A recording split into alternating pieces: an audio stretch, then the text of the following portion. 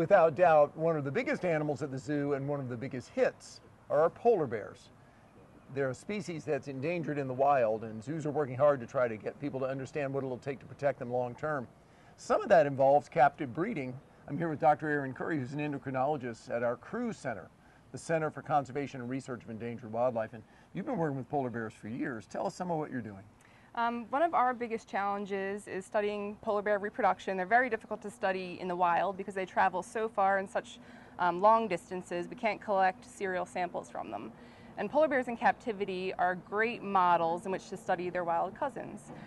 So Anana arrived here from the Buffalo Zoo as a recommendation from the Species Survival Plan, the Polar Bear Species Survival Plan. And little one, our male, is a genetically valuable individual. He's never produced offspring, whereas Anana is a proven breeder, so she's had cubs in the past.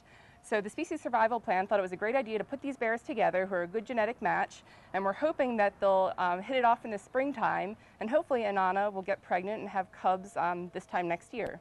Now this is great. So we haven't had a new polar bear in quite a while, and of course we haven't had babies in a long time. But it's still complicated, isn't it? I mean, we can't just say, okay, throw these two polar bears together. So is it a step-by-step thing? Or how? It is. So they'll be introduced to each other in roughly 3 weeks, and they can already smell each other. Polar bears have great senses of smell, so little one, our male, is already quite interested in the new arrival. So they'll actually meet face-to-face in about 3 weeks. Breeding season in polar bears is March and April, so we'll expect to see some breeding behavior around that time. And polar bears have a very interesting and unique pregnancy. So if an embryo forms as a result of that breeding, it'll enter a stage of embryonic diapause or delayed implantation. So it'll grow to about a 400 cell stage, tiny grain of sand, and it'll float around in the uterus for just a few months. For the summer months, it stops growing completely.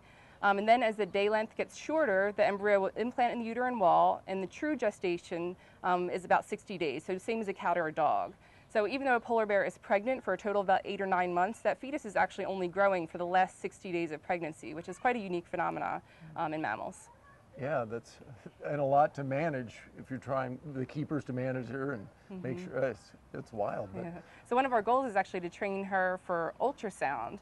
We had our previous bear, Barrett, trained to present her tummy to a protective mesh, and we could then pass an ultrasound probe through the mesh to see if we could find a fetus in there. Of course, we couldn't with Barrett because she never became pregnant, unfortunately. But we're hoping Anana she is a very smart bear, and she's very trainable, and she works for peanut butter, it seems.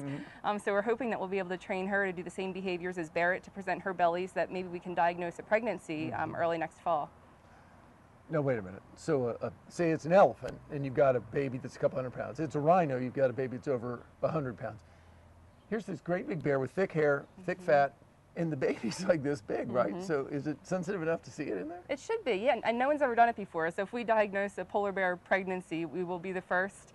But I think we can. There's definitely a good chance we can do it here. Yeah, but like you said, their cubs are only about 1 to 2 pounds when they're born. So it's the largest difference in maternal to fetal weight ratio of any mammal species. Oh my gosh.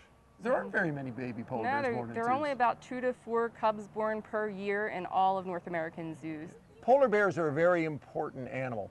They're important for their symbol of the Arctic and wilderness, and unfortunately they are endangered. Having them here at the zoo is a way to inspire people to get involved with conservation. We haven't had a baby polar bear born at the Cincinnati Zoo since 1989, so hopefully Dr. Curry's work and the good work of our new bear Anana will get some in 2017.